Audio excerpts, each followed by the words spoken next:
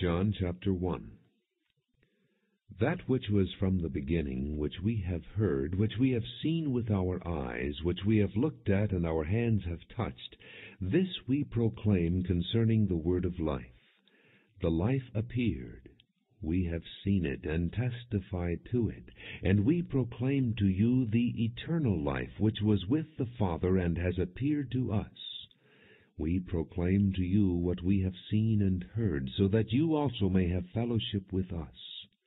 And our fellowship is with the Father and with His Son, Jesus Christ. We write this to make our joy complete. This is the message we have heard from Him and declare to you. God is light. In Him there is no darkness at all. If we claim to have fellowship with Him, yet walk in the darkness, we lie and do not live by the truth. But if we walk in the light as He is in the light, we have fellowship with one another, and the blood of Jesus, His Son, purifies us from all sin. If we claim to be without sin, we deceive ourselves, and the truth is not in us. If we confess our sins, He is faithful and just, and will forgive us our sins and purify us from all unrighteousness. If we claim we have not sinned, we make Him out to be a liar, and His word has no place in our lives. 1 John chapter 2. My dear children, I write this to you so that you will not sin. But if anybody does sin, we have one who speaks to the Father in our defense, Jesus Christ, the righteous one. He is the atoning sacrifice for our sins, and not only for ours, but also for the sins of the whole world. We know that we have come to know Him if we obey His commands. The man who says, I know Him, but does not do what He commands, is a liar, and the truth is not in him. But if anyone obeys His word, God's love is truly made complete in him. This is how we know we are in Him. Whoever claims to live in Him must walk as Jesus did. Dear friends, I am not writing you a new command, but an old one, which you have had since the beginning. This old command is the message you have heard. Yet I am writing you a new command. Its truth is seen in Him and you, because the darkness is passing and the true light is already shining. Anyone who claims to be in the light but hates his brother is still in the darkness. Whoever loves his brother lives in the light, and there is nothing in him to make him stumble. But whoever hates his brother is in the darkness and walks around in the darkness. He does not know where he is going because the darkness has blinded him.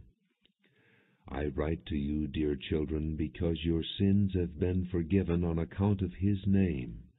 I write to you, fathers, because you have known Him who is from the beginning. I write to you, young men, because you have overcome the evil one. I write to you, dear children, because you have known the Father. I write to you, fathers, because you have known Him who is from the beginning. I write to you, young men, because you are strong, and the Word of God lives in you, and you have overcome the evil one. Do not love the world or anything in the world. If anyone loves the world, the love of the Father is not in him. For everything in the world, the cravings of sinful man, the lust of his eyes, and the boasting of what he has and does, comes not from the Father, but from the world. The world and its desires pass away, but the man who does the will of God lives forever. Dear children, this is the last hour, and as you have heard that the Antichrist is coming, even now many Antichrists have come. This is how we know it is the last hour. They went out from us, but they did not really belong to us. For if they had belonged to us, they would have remained with us. But their going showed that none of them belonged to us. But you have an anointing from the Holy One, and all of you know the truth. I do not write to you because you do not know the truth, but because you do know it, and because no lie comes from the truth. Who is the liar? It is the man who denies that Jesus is the Christ. Such a man is the Antichrist. He denies the Father and the Son. No one who denies the Son has the Father. Whoever acknowledges the Son has the Father also. See that what you have heard from the beginning remains in you. If it does, you also will remain in the Son and in the Father. And this is what He promised us, even eternal life.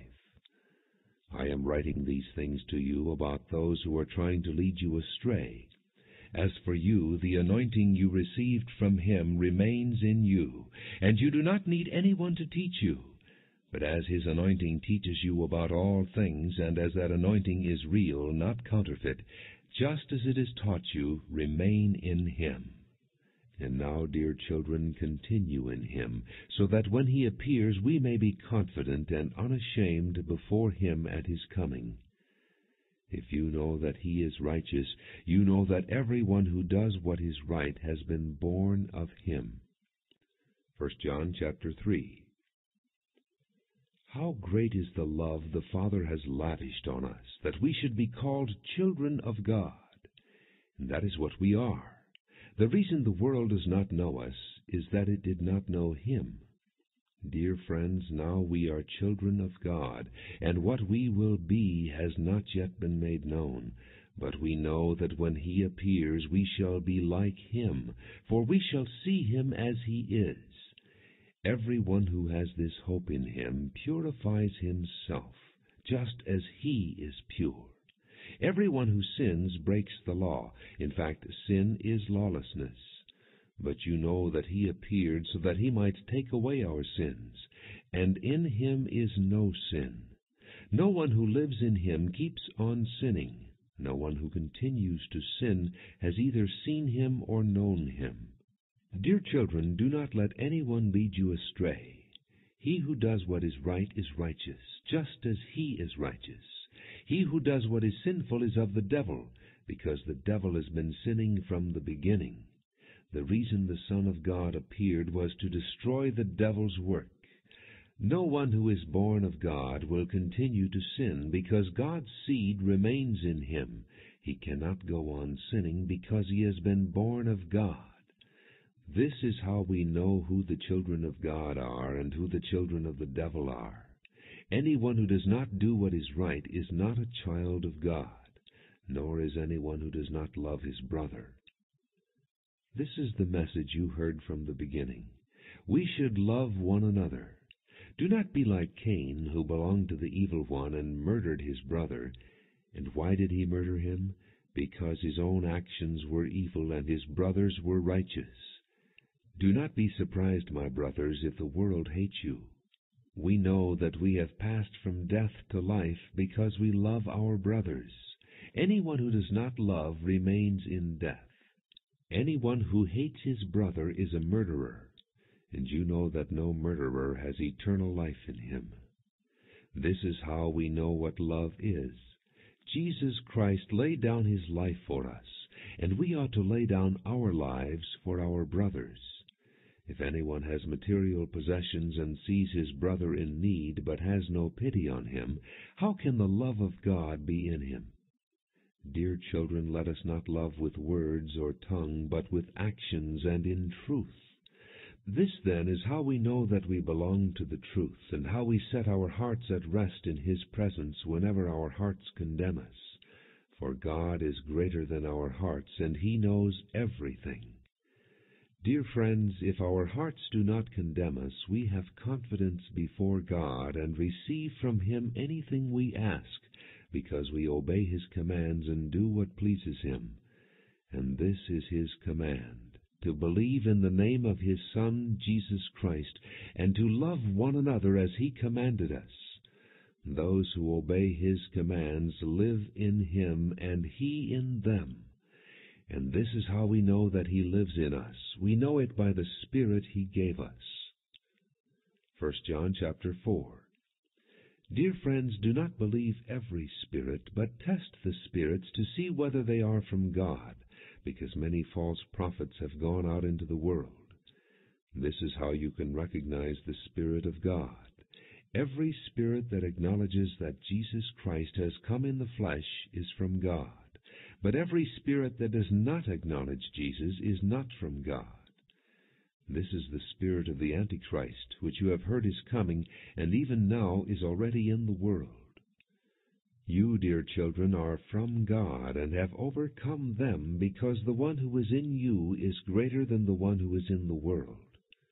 They are from the world, and therefore speak from the viewpoint of the world, and the world listens to them. We are from God, and whoever knows God listens to us, but whoever is not from God does not listen to us.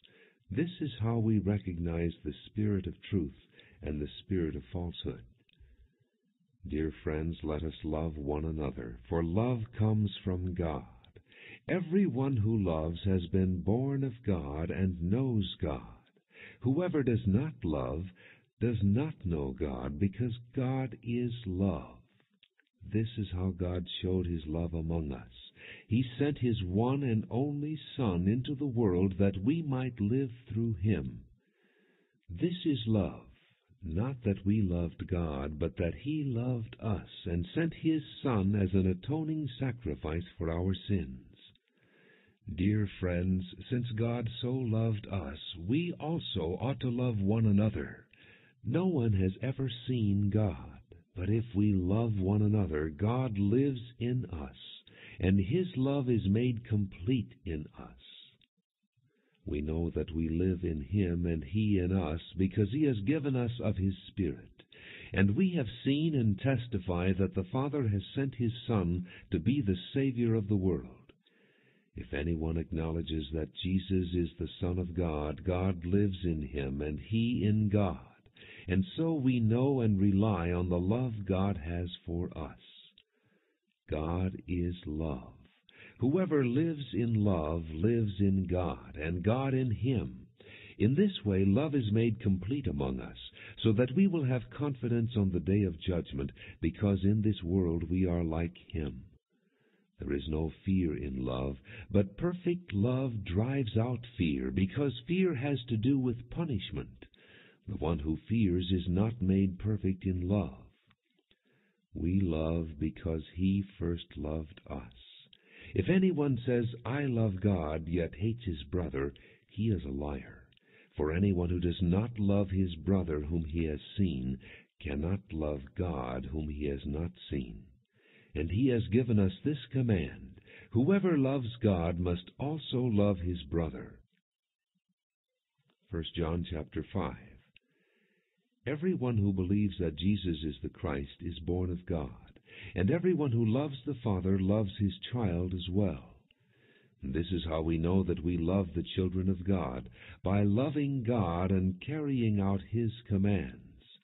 This is love for God, to obey His commands, and His commands are not burdensome, for everyone born of God overcomes the world. This is the victory that has overcome the world, even our faith. Who is it that overcomes the world? Only he who believes that Jesus is the Son of God. This is the one who came by water and blood, Jesus Christ. He did not come by water only, but by water and blood. And it is the Spirit who testifies, because the Spirit is the truth. For there are three that testify, the Spirit, the water, and the blood, and the three are in agreement. We accept man's testimony, but God's testimony is greater, because it is the testimony of God, which He has given about His Son. Anyone who believes in the Son of God has this testimony in his heart. Anyone who does not believe God has made him out to be a liar, because he has not believed the testimony God has given about His Son. And this is the testimony: God has given us eternal life, and this life is in His Son. He who has the Son has life. He who does not have the Son of God does not have life. I write these things to you who believe in the name of the Son of God, so that you may know that you have eternal life. This is the confidence we have in approaching God, that if we ask anything according to His will, He hears us. And if we know that He hears us, whatever we ask, we know that we have what we asked of Him. If anyone sees his brother commit a sin that does not lead to death, he should pray, and God will give him life. I refer to those whose sin does not lead to death. There is a sin that leads to death. I am not saying that he should pray about that.